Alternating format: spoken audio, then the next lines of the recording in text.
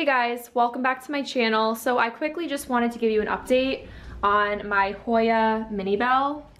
So I keep it in this, on this counter that's next to a southern window.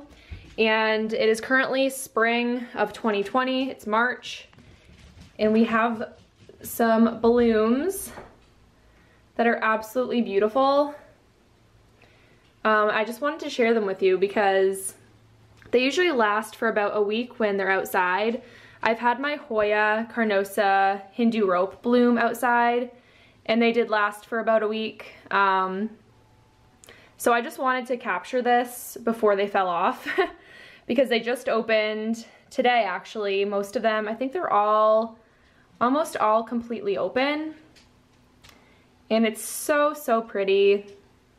This is one of the reasons why I love Hoya so much, because of their blooms. It's really hard to show you, but the little petals do have, they're fuzzy and they're just so cute. And before they open, they kind of look like candy. They're like little gummies or something. They're just the sweetest little flowers.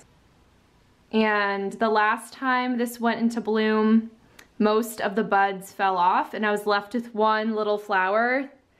So I'm really happy I was able to get all of these flowers to bloom at the same time and not fall off. It is a little more difficult to get Hoya to bloom inside. I find that when I grow Hoya outside in the summer, the flowers, or they flower more often and the flowers stay on for longer.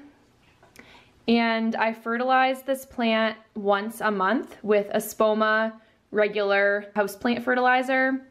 It's in the green bottle. But this is just super beautiful.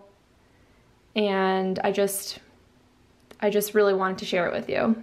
And let me double check to see if it smells like anything.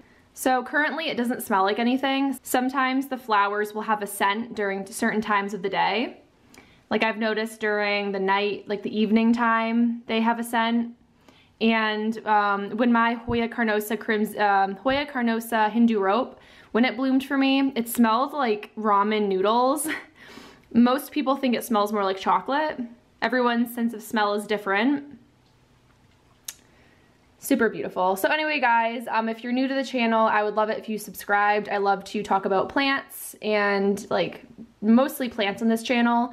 I also have a vlog channel. It's it's Julie Nicole Vlogs. If you want to follow me on my vlog channel, I do lifestyle type of content there. The links are in my description. Okay, so I hope you guys have a great rest of your day and I hope to see you in the next video. Bye.